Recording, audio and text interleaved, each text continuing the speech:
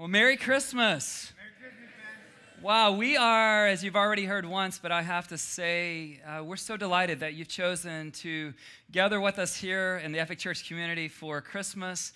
For all of you who are from somewhere else, welcome in. Thanks for coming to San Francisco, coming to see your kids or grandkids or friends, or some of you are just here for a fun tourist trip. We're so thrilled that you have prioritized gathering on Christmas Eve to celebrate the coming of the Messiah. We believe today God's going to speak to you. And even if you don't believe that there is a God, I'm going to give you just a quick, short, 20-second breath prayer opportunity just to say, God, would you speak to me? So go ahead. God, would you speak to me?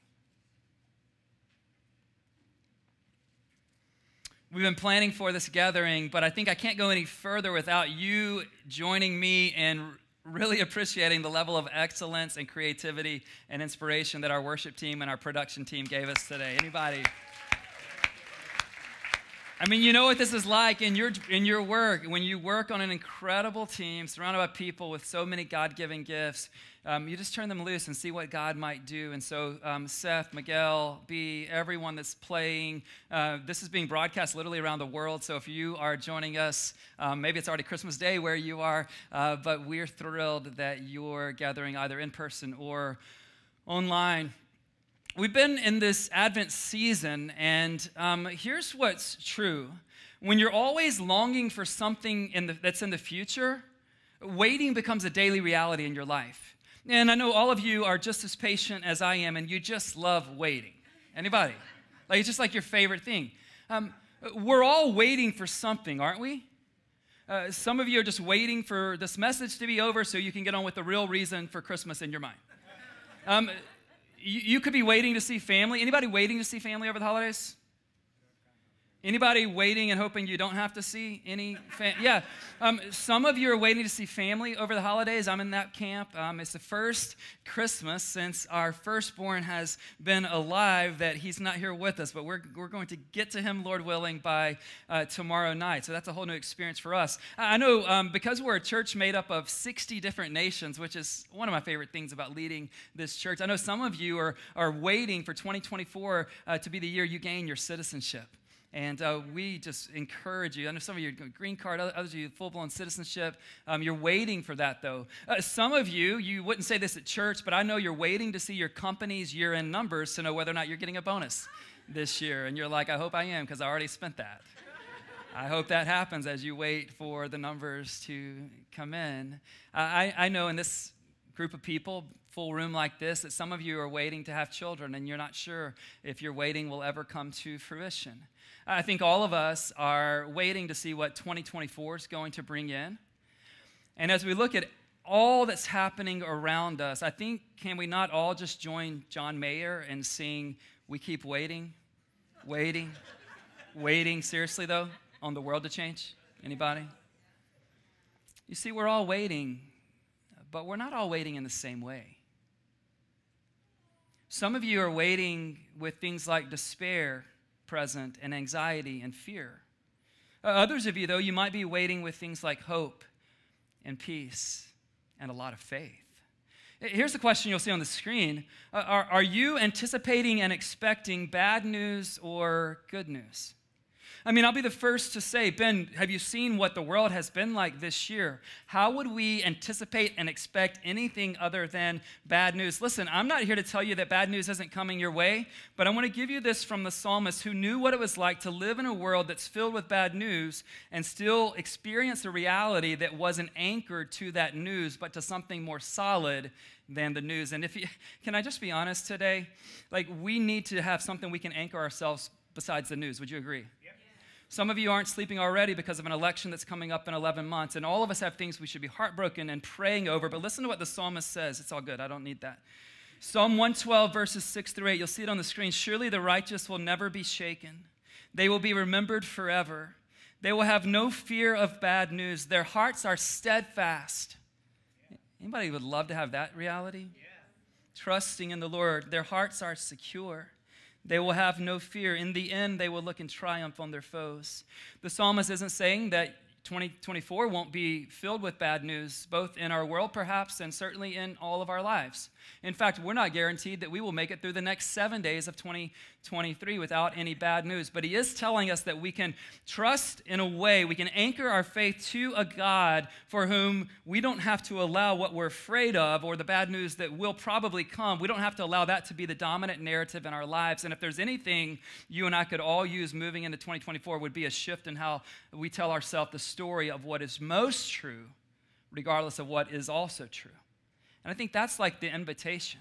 We've been saying this throughout the Advent season here at Epic. It is possible to wait without fear.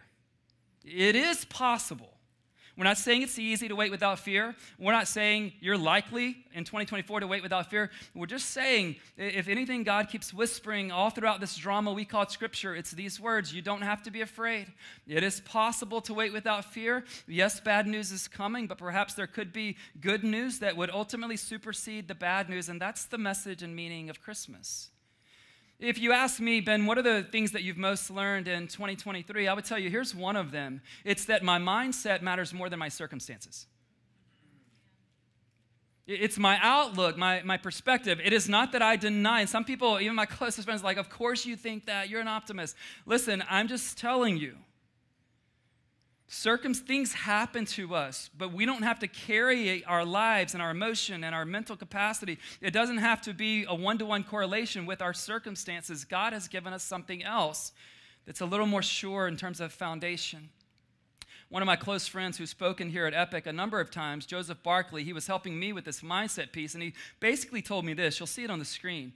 He said, Ben, it's just as easy to believe something positive about your future as it is to believe something negative about your future. And yet, we've gotten really good at imagining things going really bad. Or just me. Let me ask you this question. What would change in your life if you started imagining the unknown things in your future going really well? Just you're like, Ben, I don't think I can do that. Just answer the question. What would change if you could do this? What would change if you believed that there was a God who was with you? If you believe that his character was trustworthy, if you believe he's got a past resume and reputation that you can trust moving into your unknown future. But Ben, my health, I know he's got a word for you. But Ben, my family, I know, but he's still a foundation that holds no matter what comes. What if, because I think that's the invitation for you this Christmas. There's a God who wants to transform you, that your future reality won't be ultimately based on the future events in our world and in your life, but a future that can be based on his character, his promises, his word, and his character, and his timing. I believe that's the invitation for Christmas. So let me just ask you before we get into a pretty classic Christmas text of Scripture. Are you open? I didn't ask you to change yet. I'm just asking this question. Are you open to changing how you anticipate and expect what's unknown about your future? I'm not trying to convince you just yet. I will do that. It's part of my job today. I will try to persuade you. I will use my God-given gifts, but those won't be enough. So I'll ask the Spirit of God to reveal to you what I could not be able to do by myself. But I am asking you, are you open to it? Because what the Christmas story reveals, if nothing else, is there were people who were anticipating bad news when heavenly beings showed up, and wouldn't you know it, it became the best news the planet has ever known or will ever know. We're in that classic text, Luke chapter 2. If you're able to, I'd love for you to stand as I read, 20 verses. I mean, you've got to earn it this Christmas. Luke 2, 1 through 20. If you're not able, or if you get worn out at verse 12, just have a seat. It's okay. It's a safe community, seriously. In those days, Caesar Augustus issued a decree that a census should be taken of the entire Roman world. This was the first census that took place while Quirinius was governor of Syria, and everyone went to their own town to register. So Joseph also went up from the town of Nazareth in Galilee to Judea, to Bethlehem, the town of David, because he belonged to the house and line of David. He went there to register with Mary, who was pledged to be married to him and was expecting a child. While they were there, the time came for the baby to be born, and she gave birth to her firstborn, a son. She wrapped him in cloths and placed him in a manger because there was no guest room available for them. And there were shepherds living out in the fields nearby, keeping watch over their flocks at night. An angel of the Lord appeared to them, and the glory of the Lord shone around them, and they were terrified. But the angel said to them, "Do not be afraid. I bring you good news that will cause great joy for all the people. Today in the town of David, a Savior has been born to you. He is the Messiah, the Lord. This will be a sign to you. You will find a baby wrapped in cloths and lying in a manger." Suddenly, a great company of the heavenly hosts appeared with the angel, praising God and saying, "Glory to God in the highest heaven, and on earth peace to those on whom his favor rests."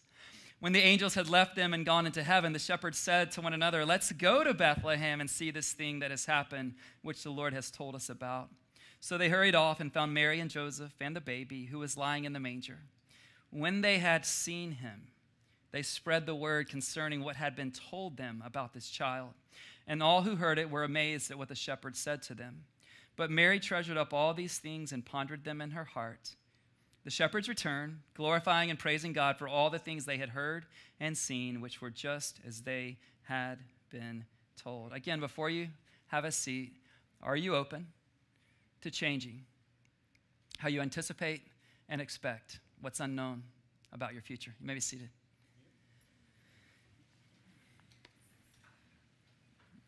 It's easy when we look back at history to see things as just being factual, but you've got to put yourself in Mary and Joseph's shoes. You've got to imagine that, okay, of course we're going to have this baby in Nazareth. I mean, in the back of their minds, right, there's this prophecy they're very familiar with about the Messiah coming from Bethlehem, but they're like, well, maybe it's something else, or maybe they got this one wrong. And all of a sudden, as Mary is crazy pregnant, they're like, hey, here's a decree from Caesar Augustus, the most powerful person, at least in what many believed in the known world, certainly in the Roman Empire, saying that you've got to get to the town of your lineage. So they begin to head to Nazareth or to Bethlehem from Nazareth, and that's where they are. And what it looks like is they're there because Caesar has issued this decree. You see, Mary and Joseph were living in a world like many people are living in a world today, where they are surrounded by powerful people who get to choose this and get to choose that and determine what the world might look like around them. But Mary learned something in this day. I mean, wouldn't it be just like God to allow Caesar to think he's got all power, issue this decree so that God's promise and prophecy would be fulfilled? Mary learned something that's become a prayer of mine. And if you're in a situation where you believe that there are powerful people who have control over what you can expect in the future, here's what Proverbs 21:1 says. "In the Lord's hand, the king's heart is a stream of water that he channels toward all who please him." When the angel first showed up to Mary, he said, "Greetings, Mary, you who are highly favored, you who are highly favored." And that God was able to show her and Joseph and all the people who are willing to listen that, hey, I know everyone around here believes that Caesar is the name that's over every name in the Roman Empire, but I am here to introduce you to the name that's above that name and all other names. In fact, I want to ask you what you really believe deep down about this. Do you believe your life is ultimately in good hands or evil hands? You're like, Ben, I know the church answer. I'm not interested in the church answer. I'm interested in what you genuinely, from the depth of your core, believe. Because what you and I believe about the answer to this question will determine how we wait or how we don't wait. You see, we're all waiting. It's not like I'm waiting and you're not waiting, or this person beside you. We're all waiting for different things, maybe of even different kinds of importance, but we're all waiting. And what we believe, the answer to that question is whether there's a God who's got not only the power to control the events in the world, but do we believe he has a desire to control them for our good? And then in verse 6, there's a 3-word phrase that shows up. There's lots to marvel at in the text, but I want you to see this 3-word phrase. It just simply says, the time came. The time came. When you, I know you're just as patient as I am. Anybody just as patient as the pastor is? All we're wanting is for that moment to come. The time came. I waited until we to see about this, and the time came, right? We were living through this pandemic, and one day looked like the next, looked like the next, looked like the next, and then eventually the time came. Some of you are like, Ben, no, I've got it. Hopefully you're watching online if you have that thing. But the time came. I remember when we were seeking to bring our daughter home from India in 2015. We had been waiting over 3 years. It seemed like it would not happen. Many of you were praying it in with us, delay after delay after delay. But eventually, about 38 months in, the time came. And I don't know what you're longing for. I don't know what your heart is set on, and I'm not here to promise you circumstantial change. I am here to let you know that we're celebrating Advent, yes, the first coming of this baby, but we are also holding on until the time comes and Jesus takes us to a place where there will be no need for a sun or a moon because he's going to be the light for good. Amen. The time will come. The time will come. The time will come. God's timing is perfect. Here's how Paul said it in Galatians as he was reflecting back on this moment. I love this scripture at Christmas. A lot of times it doesn't get spoken of, so I just keep bringing it back up myself. Galatians 4:4-7. But when the set time that we're celebrating today had fully come, God sent his son, born of a woman, born under the law, to redeem those under the law so that we might receive adoption to sonship. Because you are his sons, God sent the Spirit of his Son into our hearts, the Spirit who calls out, Abba, Father. That's a term of endearment for a father. So you are no longer a slave, but God's child. And since you are his child, God has also made you an heir. You see, we would all agree if I asked you, hey, true or false, the purpose of Christmas is to marvel at this baby who becomes a savior. You'd be like, true. But I'm here to tell you today, the purpose of Christmas isn't to marvel at baby Jesus, period. It is to marvel at baby Jesus, comma, because he has come to make us sons and daughters so that we might say what he says. So here's how I'll say it to you. When you realize that God sent Jesus to make you his heir, you begin to anticipate and expect a glorious future. I'm convinced that even those of us who call ourselves Christians don't believe this to our core because so many people are walking around believing that their ultimate future is in bad hands. Or it's just out of control and no one has it in their hands whatsoever. And this is the whole point of Christmas, to go, hey, Mary and Joseph are discovering what God wants all of humanity to discover, which is that he can be trusted, his hands are the most powerful, and they're the best hands. That's the life we've been invited into. And then you have these shepherds. I mean, just imagine what it was like for them. These guys, their vocation makes them unclean, which kept them from being able to worship in the temple. Imagine if you were walking in today and someone stopped you at the door and said, hey, tell me your vocation. And if you had a vocation that was considered to be unclean, we're like, hey, sorry, check us out online, but you can't come in today. The shepherds didn't know what it was like to worship in the temple. They were outcast. They had no vision for their future, and that's where some of you are sitting today. I mean, when today is like yesterday, and tomorrow's like today, and this week is like the last week, and this month is like last month, and this year is like last year, and there's no change. I mean, can you blame the shepherds for being socially outcast and having the same experience day after day after day? Can you blame them that they had such a small vision for their future? But there came a day where their vision began to expand, and maybe that would be your experience today. There came a day where they're like, okay, I love the text. Like some things in the Bible, you're just like, well, duh, that's obvious. Anybody? So outcasts who can't worship in the temple, a heavenly being shows up to them, and the text from Luke says, and they were terrified. Yeah. And here's why, and you might be able to relate to this. For the shepherds, you don't expect to find good news when you're convinced you deserve bad news. I mean, if a heavenly being's going to show up in the fields where the shepherds are watching their sheep, which they've done day after day after day, it's got to be because there's something wrong with them. I mean, imagine this. For your entire life, you've not been invited into the temple. How would you ever think you've been invited into the greatest story ever told? And I don't know who's labeled you. I don't know who's identified you. I don't know what your past has told you about your present or your future. I don't know what mom or dad gave you up. I don't know who let you go. I don't know about all of your exes, but I'm here to tell you, whoever has disinvited you from their story, I want you to know that God has invited you to the greatest story known to mankind. You might be rejected elsewhere. But one of the things that the angel's telling the shepherds, like, listen, you might not be allowed in there, but you're being included in the Christmas story because you will be able to convince people, even sitting in a basement in San Francisco. You will be able to convince them of what the angels are saying to you is true. It is good news. It will be for great joy for all the people.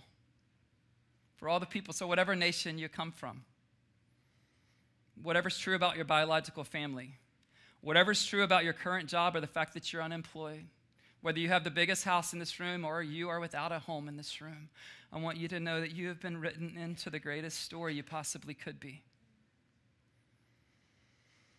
It says when the shepherds saw Jesus, or once they got this news, they said, hey, let's go see this thing that has taken place in Bethlehem.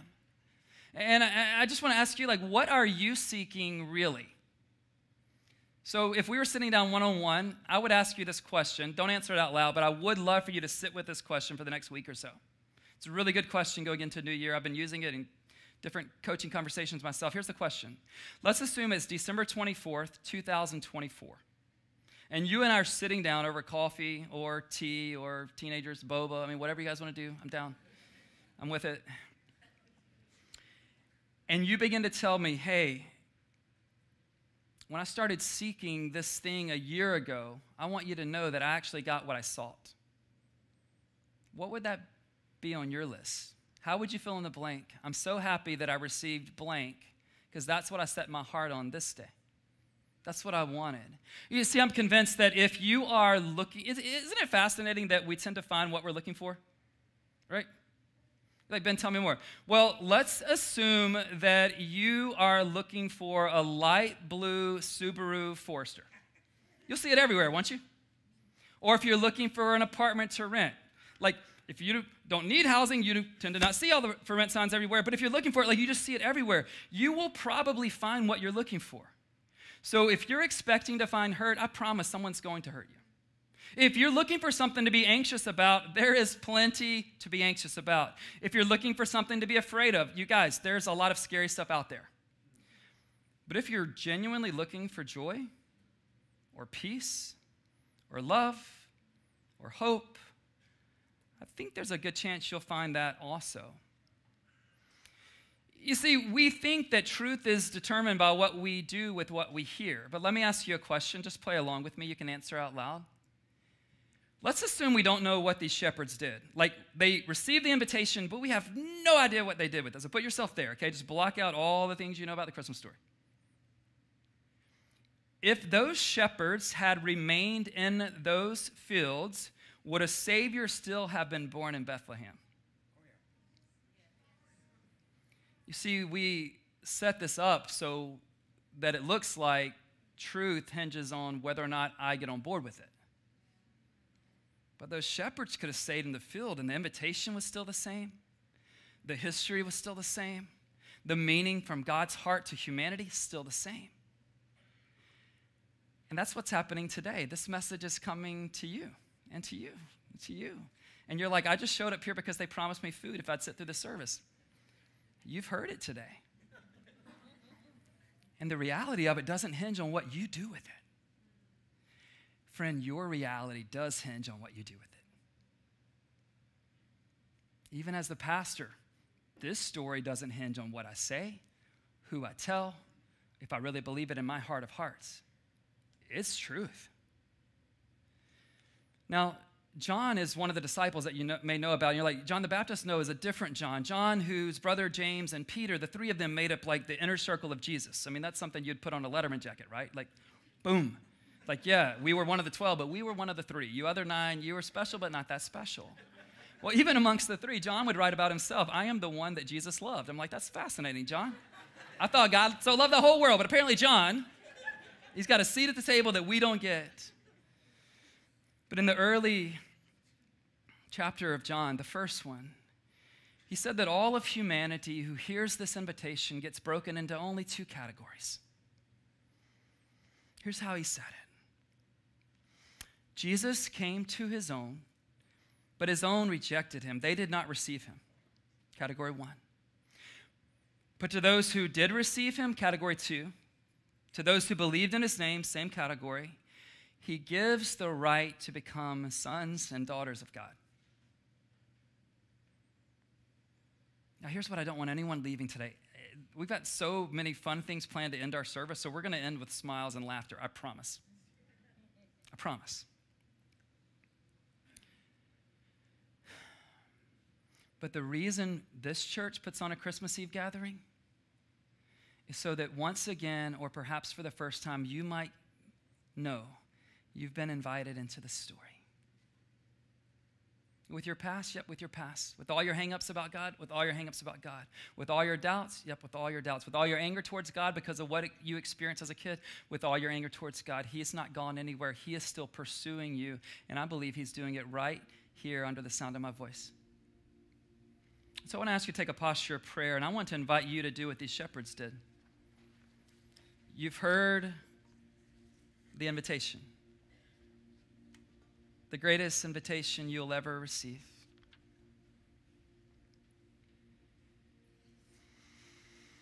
And there's nothing I can do. I don't even know if God would do anything to force anybody in this room to be in the receiving category. But if you would want to receive today, I'm going to ask you just to raise your hand. I would love to pray for you to receive and respond to this invitation. Just raise a hand. I'd love to pray for you. Yeah. I'll pray out loud, and you can just say words similar to this or exactly this in your own heart. Jesus, to be honest, I wasn't sure this invitation was for me. You know the reasons. You know my doubts. You know how hard it is to believe. Or maybe, Jesus, you know my past. You know what I've done or haven't done this year or maybe even this weekend. But if you're telling me that what you told the shepherds is true, that you came to give good news that would lead to great joy for all the people, then, okay, I believe that this is also for me. And I receive you. I receive you as you are, as the Son of God, as the coming Messiah, as the Savior of the world. And I believe you. I believe that you are who you say you are. I believe you gave your life for my sins. I believe that you were crucified, you were buried, but that you rose from the dead so that you might overcome my fears and you might overcome my sin. So today, yes, Jesus, I receive your invitation to become a daughter or a son of the Most High God. In your name I pray. Amen.